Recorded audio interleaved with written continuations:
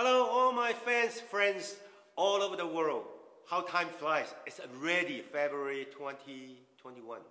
Although the new year started a month ago, for those of you who are not from China, for us Chinese, we are about to celebrate our most important festival of the year, Spring Festival.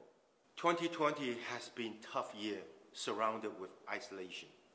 I sincerely wish in the coming new year, the world will be back to harmony. Creating peace and love needs our effort and faith. I would like to wish everyone a bright and prosperous world in the coming year. Happy New Year of the Ox! 新年快乐，恭喜发财，大家身体健康 ，health very